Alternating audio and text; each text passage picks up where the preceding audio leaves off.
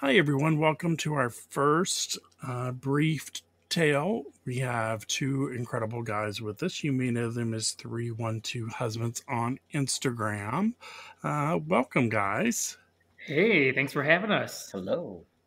It's good to have you two on here. I've been following you guys for quite a while, and we've chatted back and forth over the last couple months. So when the opportunity came up, we decided to do these online. I figured, hey, you would be two guys to be on here, and you graciously accepted.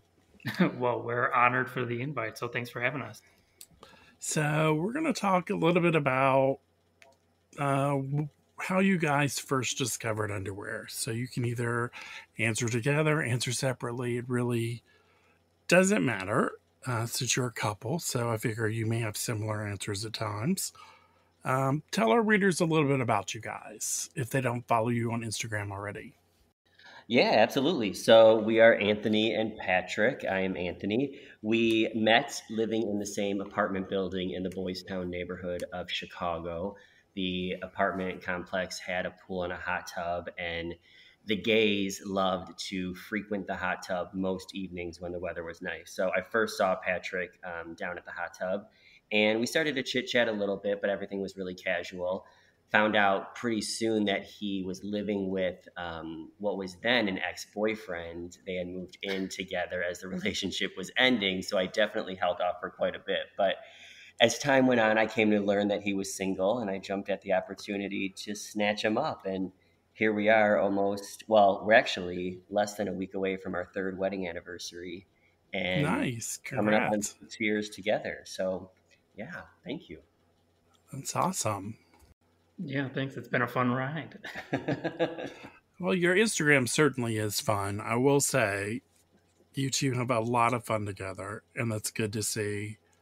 So, what got you guys into underwear, Speedos, gear in general? What was the catalyst for you liking it? When we've had this conversation, the two of us together, I think, and I think all the way back to, the early, so I was born in 86, and I'm thinking back to like the early 90s growing up, looking through that infamous, thick, 300-page J.C. Penney catalog Mm-hmm. in my house on a monthly basis, and that was always my go-to. I would always look up the guys wearing their white Hanes or jockey underwear, and that really was as far back as I can remember. That's what triggered my passion for underwear. Like obviously there were sexy guys wearing them, but I was fascinated by getting to that catalog right away and seeing what that was all about, and obviously had a lot of erotic thoughts going through those pages. So, and I feel like that was our porn back in the day, more or less. True. Very true. Yeah, and I remember being in college, and this is still when boxers were pretty much the only acceptable form of underwear for young guys to wear. And I hated them. Like, I hated the way that they rode up, and they always felt uncomfortable to me. So I remember going through a period where I just freeballed it all the time because I hated wearing boxers so much.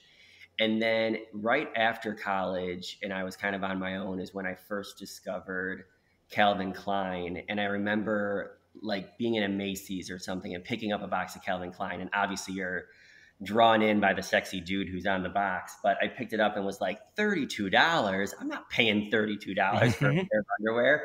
But I literally went home and was like, okay, maybe if I save a little bit of money, I can go buy a few pairs. And that's kind of what first drew me into feeling sexy in underwear, because it wasn't until the whole boxer phase was done that I could finally put on a pair of underwear and feel sexy. Nice. Well, that led into my next question was, what was the first really good pair of underwear you bought? Since yours was Calvin Klein. Yeah. Yeah, I've got to say mine was To Exist. I think that was the first, I'll say, nice brand of underwear back then at the time. It was affordable, it was somewhat sexy, and they were easy to find. You could find them in most department stores and get them online. So I think mine was To Exist, probably. Did you get briefs or trunks or Yeah, which I one? and I was just thinking about this too. Just like Anthony, the only thing we wore in the '90s and through high school was boxers. I feel like it was all that was acceptable at the time. But as time had gone on, it seemed like my underwear fit had gotten smaller and smaller, and I started wearing less fabric and less fabric. So I went from boxers right into boxer briefs from To Exist. Um, and I remember my first pair of To Exist briefs were like a dark maroon red. I just thought it was a really, the picture of the model Oh always yeah. with you. So I mean, that was a great selling point for me, and I don't know if it's gross or not, but I had that pair at least a couple of years. And it was my go-to sexy pair. I loved them. Nice. Yeah, briefs have always been my favorite as well. So, and since you bought really good underwear back in the day, did it translate into what you love now, or has your taste changed over the years from that initial pair you bought? Um, Yeah, I think that our tastes evolve over time. I think everyone's tastes evolve over time. I mean, and we also go through phases, I feel like. Like sometimes I'll look at my underwear drawer and be like, I need something more fun and vibrant. And sometimes we're like, oh, I want something more unique. So I think that we do a pretty good job at switching it up a lot. I'm, probably in terms of style, I'm more of a classic guy than Patrick is. Patrick okay. likes to experiment more, likes to go with trends more.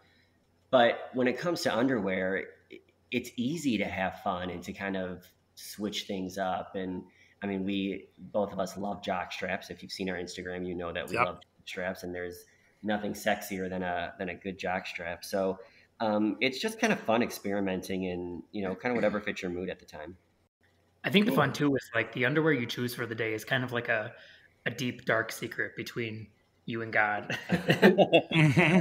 True. Depending on whatever strikes the mood, like I could wear a thong for the day and nobody knows but me. And it gives you this, secret boost of confidence that you otherwise may not have. And, nobody knows it's Exactly. there but you. And sometimes you don't need people to know it's there, but it's just internal and it makes you feel good and it makes you feel sexy, even though nobody can see it. Yeah, I agree 100%. I actually talked to Coxsocks one time, and they told me they had a guy who, anytime he had a big presentation or a sales meeting, he wore his Coxsocks briefs and always outperformed everyone. So, underwear does give you that little boost of confidence and a little something extra that other people really don't have a chance to see. Right. Yeah. And knowing that I do that myself, makes me look at other people like, wow, they could be like this butch, straight, macho guy, and they could be wearing a little pink thong. You have no idea. Oh, yeah.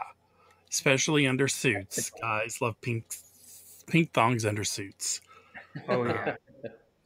just saying that's what I've heard in my research. So, Mhm. um, so you both love underwear.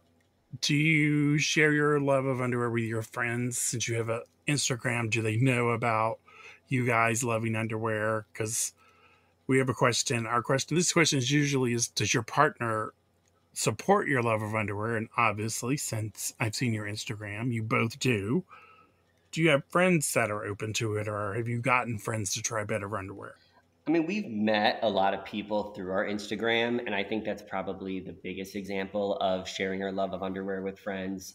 We have we've had friends come to visit us in Chicago on a St. Patrick's Day weekend, and we're like, "All right, bring your green jockstrap. We're going to take pictures in our green jockstraps together." I mean, it mostly involves wearing some type of jockstrap where we're out and about, and we try and find a clever way to take a fun picture as a group together. We do have most of our family and closer friends blocked from our Instagram because I don't think that anyone's mother needs to see their sons running around town in in barely anything. True. But it's really been fun to just connect with different guys over Instagram and share our love of underwear, share our love of taking naughty photos, and um, just all things gay.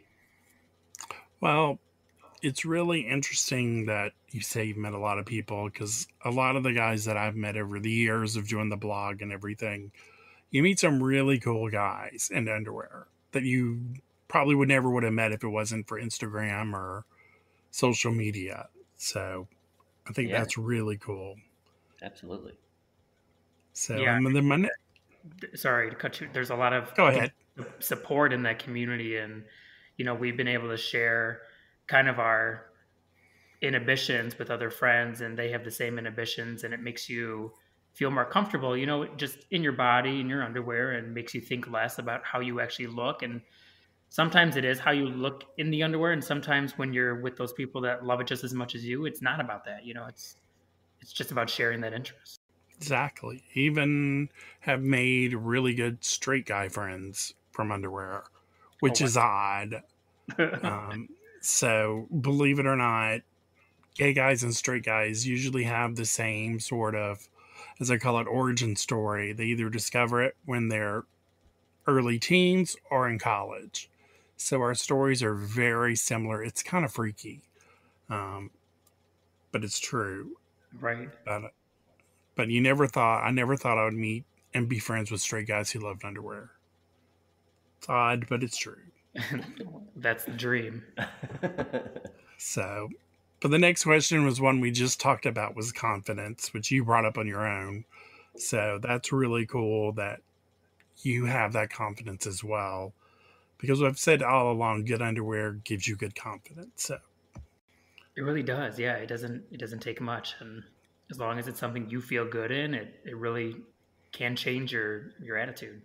Exactly. So what are you guys, of course, love jock straps, but what are some of your favorite brands, favorite styles right now that you must have? Let's see. If I'm going to do a plug here, it's going to be for C&2. They have my utmost support in that. I think that the sizes are great. The fits are great. The styles are great. They've got an assortment of colors.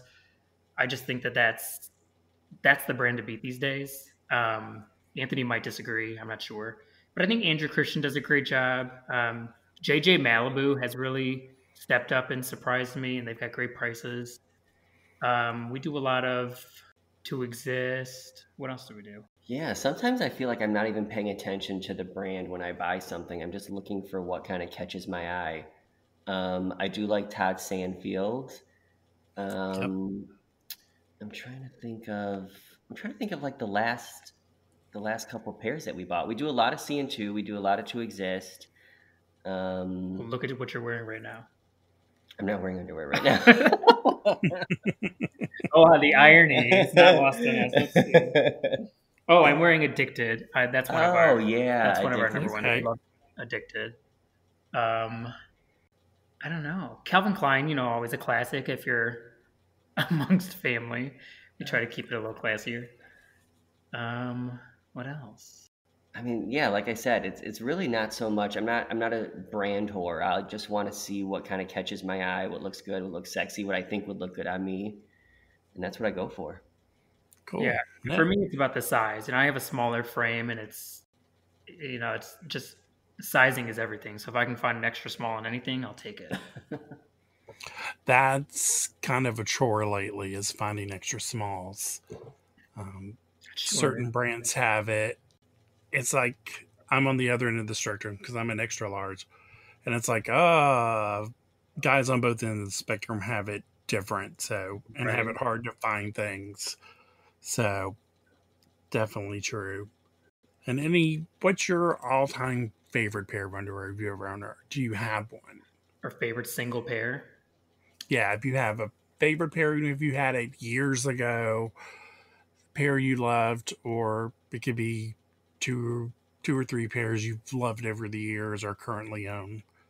I can say, and it's terrible because I don't remember the brand. I want to say it starts with an M. I don't think it's one of the more popular ones, but one time, it was the first time Patrick and I ever did this, and we've done it a couple times since, but we walked into a store, like a gay underwear store, and we said, okay, let's separate and each buy each other a pair of underwear. And Patrick bought me this pair that the front was like a green cotton, but the back was all completely mesh. And every time I put them on, I just always think about how that was what he picked out for me. So obviously I feel confident and sexy in those because that's what he thought I would look best in. So that's the pair that kind of sticks out to me. Cool.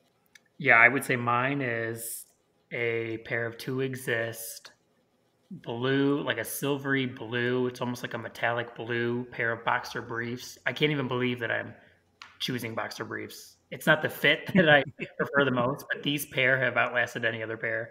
And I'm embarrassed to say I've had them for probably 6 years. They've upheld this entire time. They Nice. haven't lost their structure. They still give you that nice lift in the back. So it's definitely those. I've got a lot of jocks that I love. I'm really into, you may or may not know these, C&2 boxer briefs. They've got the nice thick waistband, but then around the leg holes, they have that same waistband material. And then Oh yeah. everything in between is like a meshy cotton. It's like Yep. the most comfortable pair I've ever worn. It gives me the best lift. So those are definitely a favorite as well. Nice. No, underwear that lasts is a good thing. I've had pairs for 8, 10 years, depending on the brand. So Right. it's always good when you get your extra money's worth out of them. Right. And trends change. So it's nice that, Exactly. my two favorites have really upheld with the styles. Awesome. Awesome. Well, that's all the questions I have for you guys. Just a quick dive into your love of underwear.